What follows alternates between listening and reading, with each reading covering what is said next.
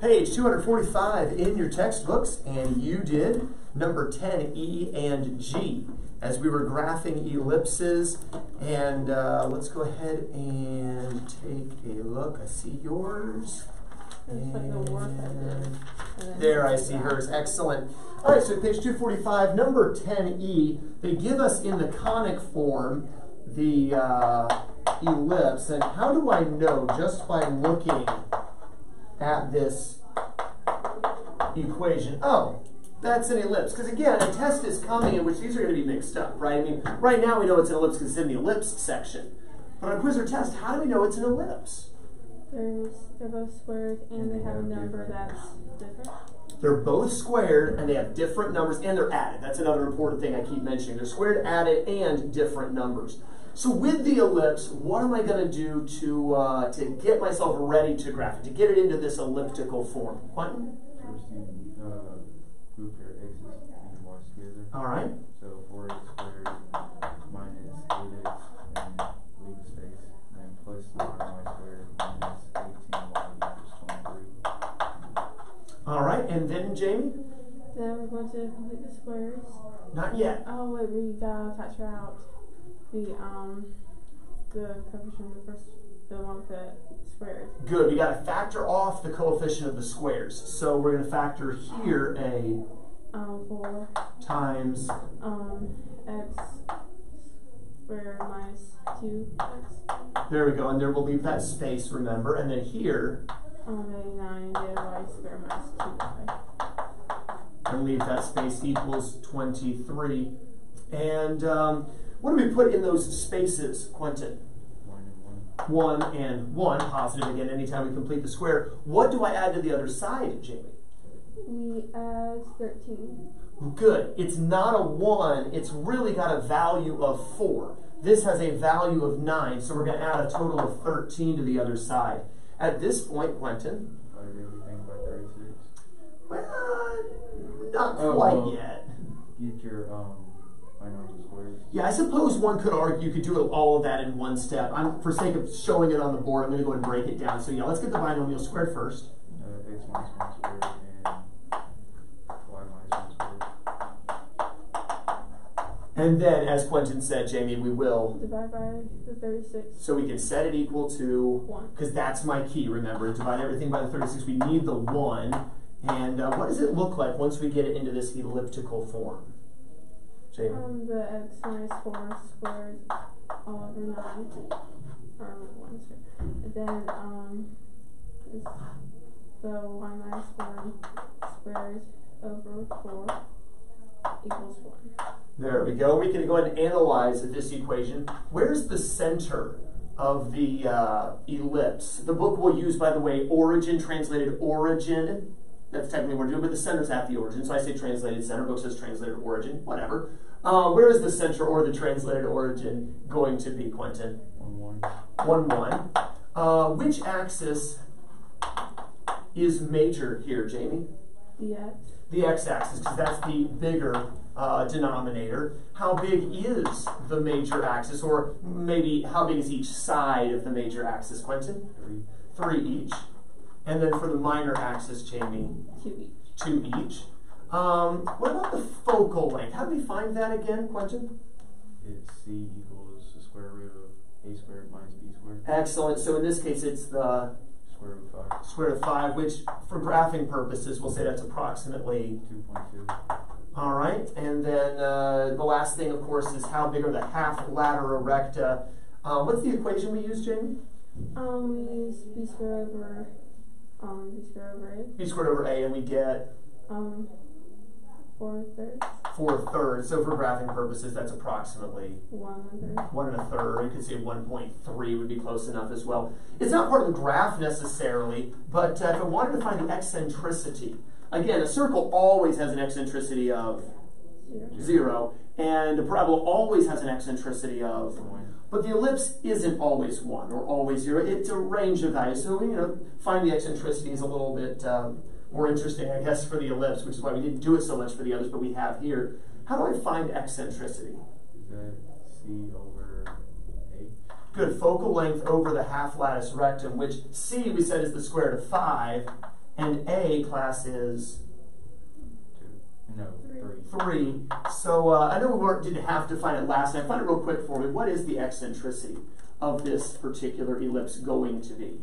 0.745. 0.745? Mm-hmm.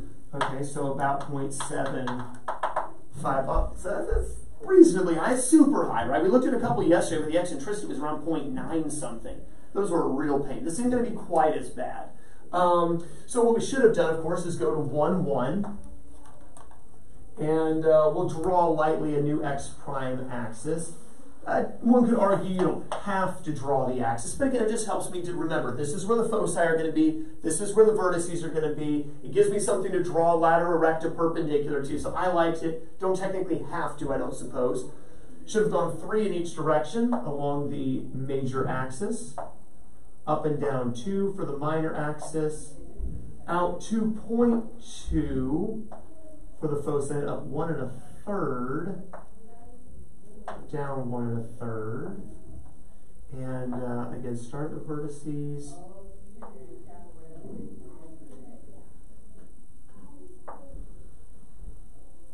And this is always the hard corner to get.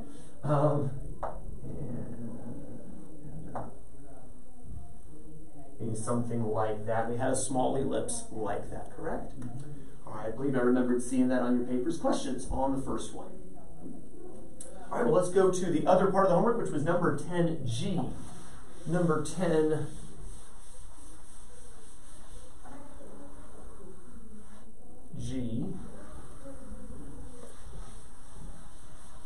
And let's see, for this one, it's a lot shorter. 25x squared plus 9y squared equals 150x. Jamie?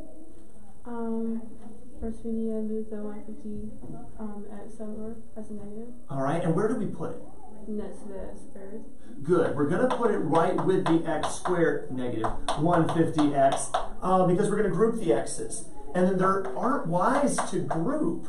And there's nothing left over here but 0, I guess, right? So kind of a little bit of a weird start, but we're going to solve it like we would anything else here. Quentin, now we need to... Factor up constants.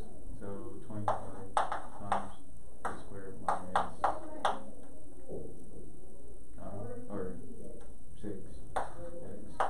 There we go. And then here, I mean, do we really need to factor out the 9? I mean, there's nothing. Just leave the 9y squared, I guess. All equal to 0. What do we complete the square with, Jamie? Positive 9. Positive 9, but I don't add 9 to the other side. What gets added to the other side, Quentin? 225. A 225 gets added to the other side. So then I'll keep the 25, but I'm going to turn this into the binomial squared class. X minus 3. Okay, and here, of course, we have the 9y squared all equal to 225. Quentin, we now need to... Divide everything by 225. And what does that end up getting us? X minus 3 squared over 9 plus y squared over 25 equals 1. There we go. Do we get this equation, first of all? Mm-hmm. All right, and let me tell you what, I'll switch to pink for contrast here. Where is the center of the ellipse, or the translated origin, we might say? Jamie? It's 3, 0. All right. Again, if nothing's added or subtracted, you could write y minus 0. I'm too lazy to, but you could. Good job on that. What about the major axis? Which one, Quentin? Y-axis. All right, so this one's going up and down rather than side to side like the last one did. The length of each side of the major axis, Jamie? 5. Good, it's going to be 5 each, and then the major axis, Quentin? 3. 3 each. Focal length ends up being, Jamie? 4. Exactly 4. And then the half latera recta end up being what, Quentin? 1.8. Yeah, 9/5, which is exactly 1.8. Again, it didn't ask, but for the eccentricity, what do we end up with here? 1 1/3. No, C over A. C over A. 0.8. 0.8, 4 over 5, so 0.8. So this is going to be a little bit longer and narrower than the last ellipse we drew. Again, I wouldn't say this is necessarily circular, but it's closer to circular than this next one's going to be. So we should have started at 3, 0 here on the x-axis, but my major axis is the y. So we're going to draw very lightly a y prime axis, and then we'll go up and down 5, out 3 in each direction. So going right through the origin. Foci are at 4 up and down, and then through there almost 2, a little shy of 2, to the ends of the latera recta.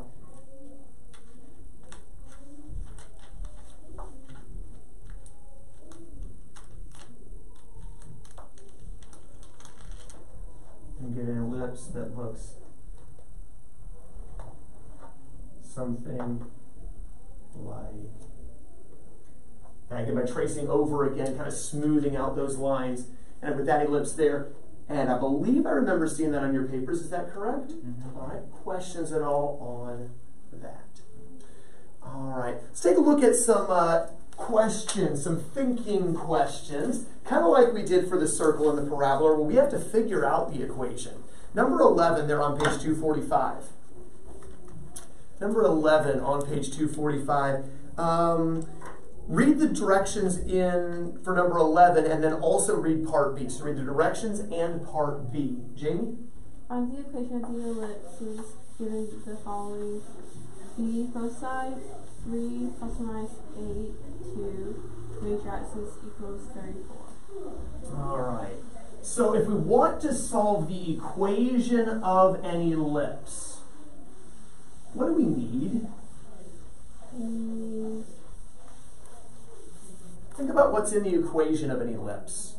We need the a squared and b squared. Right, we need to know what is a squared, we need to know what is b squared, and furthermore, we need to know, well, okay, we also need to know the center, we need to know x1, y1, but kind of on that note of a squared and b squared, we also need to know which one's which, don't we? Which one is a squared? Which one is b squared, right? How do we arrange them? So what's the length of a squared? What's the b squared? And what's the center or the origin of the ellipse? Like I suggested with the parabola, drawing a quick sketch will help us to kind of think these things through. And let's look at what they gave us in B. Jamie said the foci are at 3 plus or minus 8, 2. So, what are the two foci? 11, 2, and negative 5, 2. Does that make sense? So we draw a quick sketch here, and we've got, wow, 11, 2, and negative 5, 2. These are the foci. Now that doesn't come into here, does it? But it's significant, because if the foci are oriented like that, the center would have to be midway between. So I can use that to get the center or the origin of the ellipse.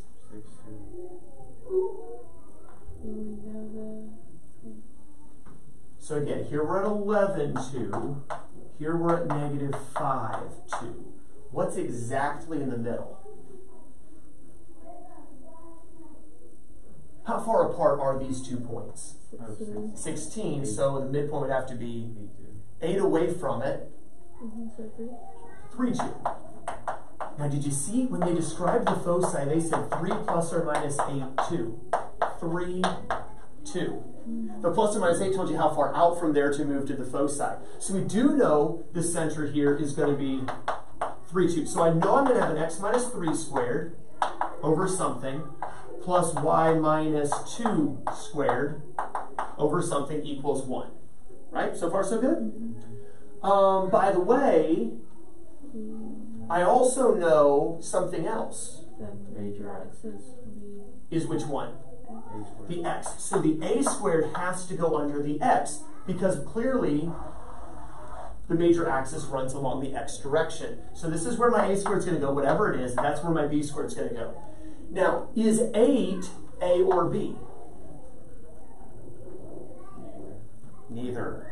Remember, a goes all the way out to the vertices. That's a. What's 8? That's the focal length, so we would represent that. C, and that ain't in here. Okay, so the 8 isn't one of the numbers that's going to go in here. There is more information, though. They tell me the major axis is 34. Now, that means from vertex to vertex is 34. Well, how could we represent that major axis length? 2a, right? Which means then that a from center to vertex is, and this is clearly not drawn to scale, but it doesn't have to be, it's just for reference, 17. So I do know a squared. 289. That's ugly. I just don't know b squared.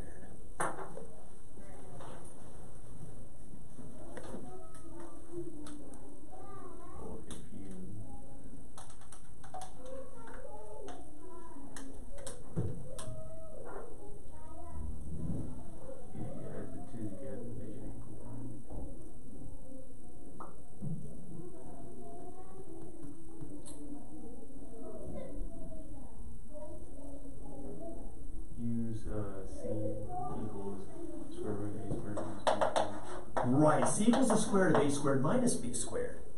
And I know c is 8, so 8 equals the square root of a squared, which we just said was 289, minus b squared. At your seats. Figure out what the b squared is. I don't even care what b is, I just care what b squared is.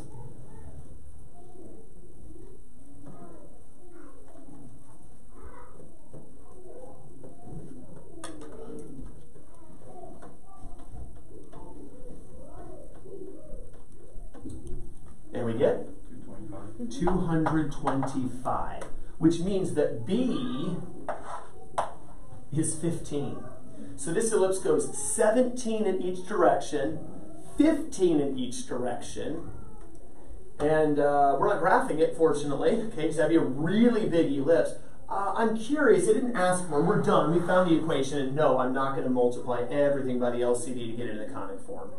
I had a number in the tens of thousands, okay? I don't need that in my life. So we'll leave it just like this. Forget the conic form, because I'm that lazy. What's the eccentricity, though?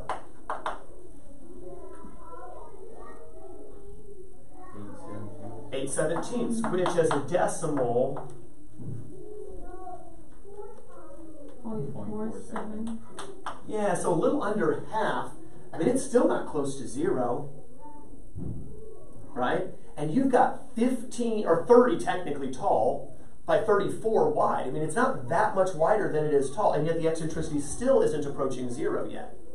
So you can imagine how perfectly circular it must be to have an eccentricity that low. Questions on this? All right, let's take a look at letter A now. And Quentin, what do they tell us about the ellipse this time? O prime is 1/3. Major axis equals 10. Minor axis equals 6. Okay. O prime is their way of talking about a translated center or translated origin, and we'll call it the center. And you said it was what? 1/3. 1/3. And then you said, well, in that case, class, I already know a lot. X minus 1 squared. And y minus 3 squared. Equals 1. All right, so I know most of the equation, right? It's just the two bottom numbers. It also tells me... Major axis is 10. Minor axis is 6. Oh. Well, if the major axis is 10, then that means each side is 5. So what's the major axis? Or what's the a squared, excuse me? 25. 25. And if the minor axis is 6, that means it's... B times 3, so the b squared is 9. b squared is 9. So a squared is 25, b squared is 9. Which one's which, though?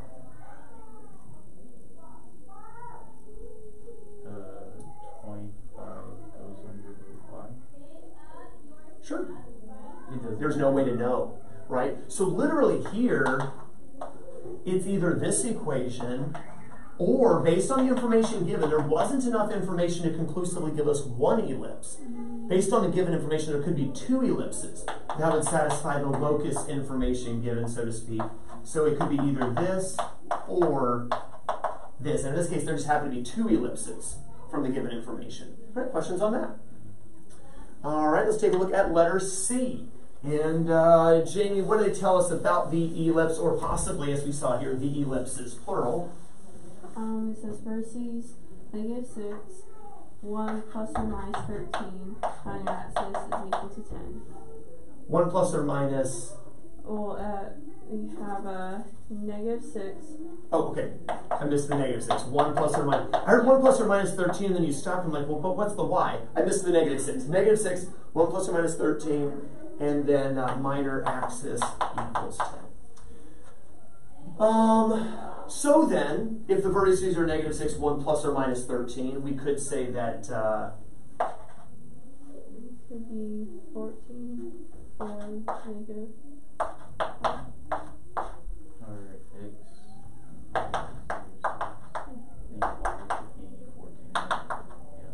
There we go. So -6, 14, -6, -12. So kind of a quick sketch. We didn't even need a quick sketch last time. But backward 6, up 14, backward 6, down 12. These are my vertices.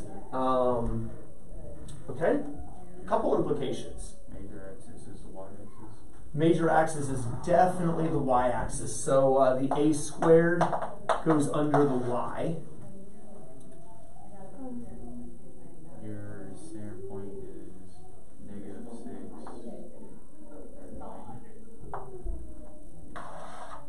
Right? I just went up 13 and down 13 from it, so that is your translated center. -6, 1. Okay, so in that case, I know how to start the equation then. I'm not done with it yet, but I know a lot of it. X plus 6 squared equals y minus 1, or plus y minus 1 squared equals 4. And I even know the a squared is going to go under here. So I'm not getting two different ellipses. I can only get one. That's good to know. All right. Your b squared is 25. Good. B must be 5, so therefore b squared, which has to go under the x, is 25.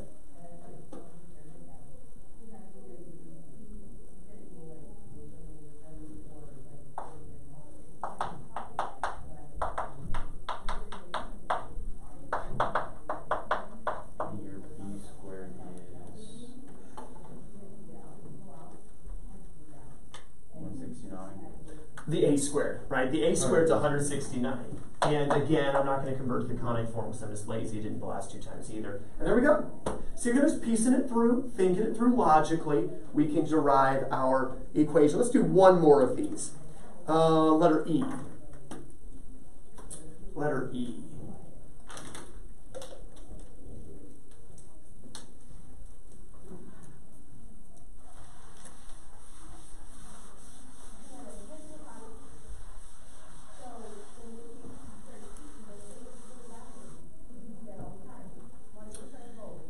All right. Let's see what we got here. Your foci is -1, 1 plus or minus 12. All right. So F and F prime. You said we're -1, 1 plus minus 12. Lovely. Okay. Then your minor axis is 70. Woo. All right. I feel like we did one like this already. Kind of. Letter B was a lot like this, except we did a major axis, not a minor axis. All right. Thoughts?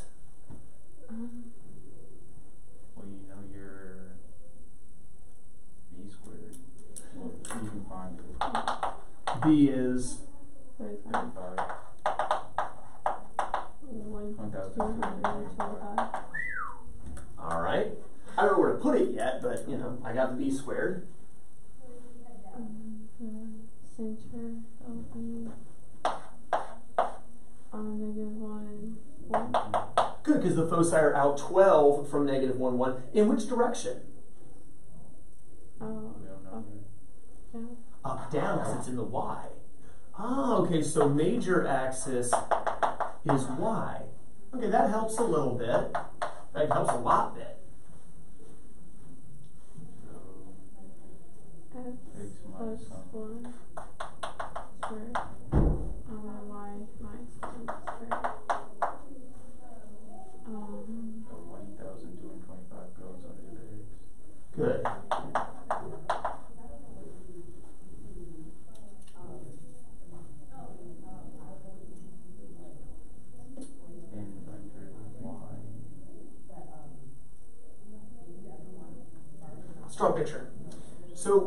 we've got -1, 13. Oh, there's the center, -1, 1. And then down here at -11, these are the foci. Which means this focal length is, the focal length is 12. Focal length, 12. 12. Now, the B is 35, and these are the ends of the minor axis, okay? The major axis extends beyond the foci, correct? Mm-hmm. But how far? He says c equals the square root of a squared minus b squared. So, 35 equals. careful. What is C? Oh, okay. It's the 12? It's the focal length, which is obviously 12, right? Because you're going from center up and down 12 to foci. So 12 equals the square root of. 1,225 minus b squared. Well, careful. The b squared is 1,225. A squared minus 1,225.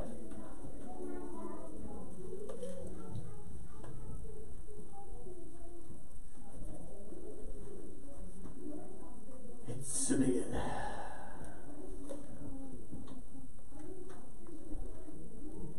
1,369.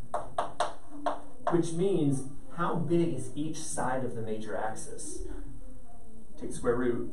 37. 37. So the whole thing is 74 units long. Now, I'm curious again about the eccentricity. We know the focal length is only 12. The major axis we said is 37 each. If we took the time to graph this one, this would be the lowest eccentricity we've had yet. 0.324. I'm not sure why I put parentheses on that. 0.324. That would be our lowest eccentricity yet if we took the time to graph it. But for obvious reasons, 35 and 37 just in each direction just is not happening on our graph paper. I don't think it could if we wanted to. We don't have a piece of graph paper big enough. Tape pieces together. We're not that dedicated. We don't care that much. Questions on that? All right, tell you what, I want to do one more. I said we were only going to do one more, and I have always skipped letter D. I've never done letter D. We shouldn't do it then. But I'm like, have I ever had a smarter couple of young people than Quentin and Jamie? I don't know. So if ever there was a group where we could tackle letter D, I think it might be this group. So let's figure this out. Let's look at letter D, because it just looks cool. Oh yes, we got this. All right, so give it information. The center is 50. See, we already know how it starts out.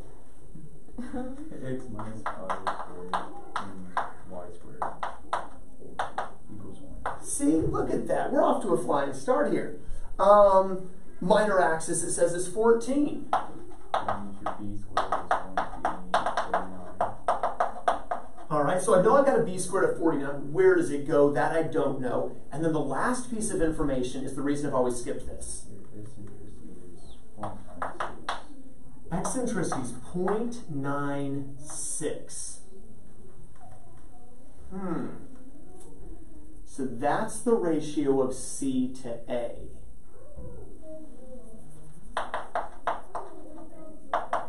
.96. But I don't know C or A. You can find it using the c equals the square root of a squared equation. Okay, so C equals the square root of A squared minus B squared. I do at least know the B squared. 49. But I don't know the C or the A. But I could represent A as, well, A. And I could represent C as 0.96A.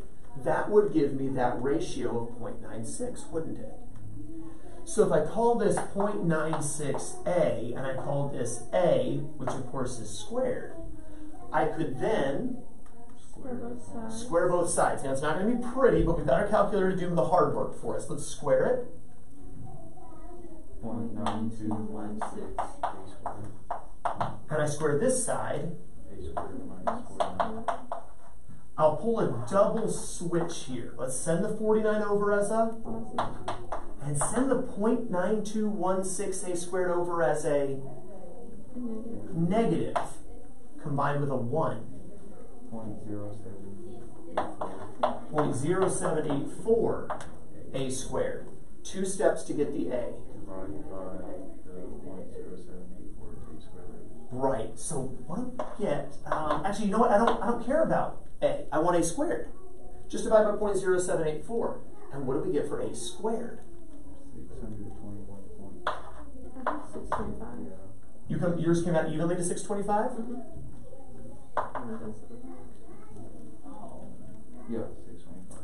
Ah, okay, so here's the question then. Which is major? The major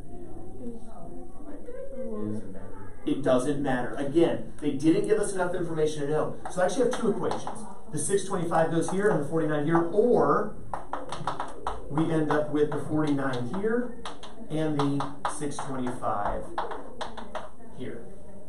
See, that wasn't so bad. That wasn't so, you know, that gives me, we got letter, I think we got letter F, don't we? That's another one. I've never done those 2, D and F. Now, D admittedly is the one that's always kind of mystified me, the eccentricity. I've always been like, I just don't have time. But I'm like, they're so smart, it'd be a shame not to. Let's see, do we have time for letter F? It's not a whole lot of time. Okay, well, never mind. We will, let's do this instead. Let me go and give you your homework. And page 245, number 10, D and F. Page 245, number 10, D and F. And we will take a look at that in our next lesson. Page 245, number 10, D and F. Also have a quiz in our next lesson as we wrap up ellipses. So we'll take care of that. Have a wonderful rest of your day. And when the bell rings, you are dismissed.